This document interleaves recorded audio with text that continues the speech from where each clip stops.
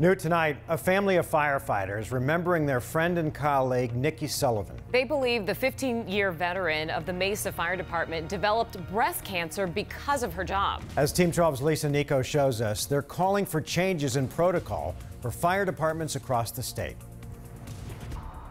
Nikki's family says she passed away last night, and while they believe that her job as a Mesa firefighter led to her getting breast cancer, they say what she loved most was the fresh air out here in Apache Junction.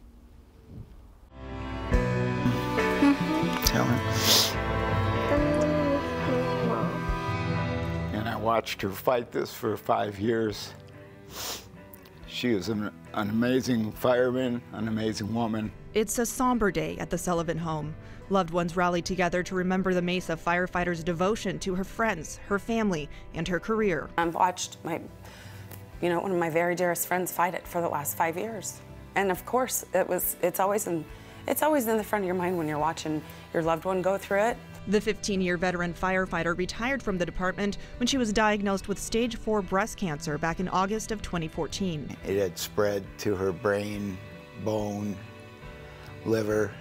Her friends and family believe breathing in smoke from chemicals from fires over her career led to her cancer. Without a doubt, I feel that, and she felt the same way, that she contracted her cancer through her job. Fellow firefighter Jenny Reeder says Nikki's diagnosis brought attention to the potentially hazardous materials first responders breathe in.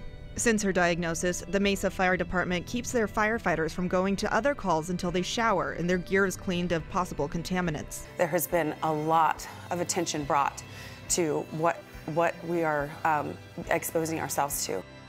Lisa Nico, 12 News.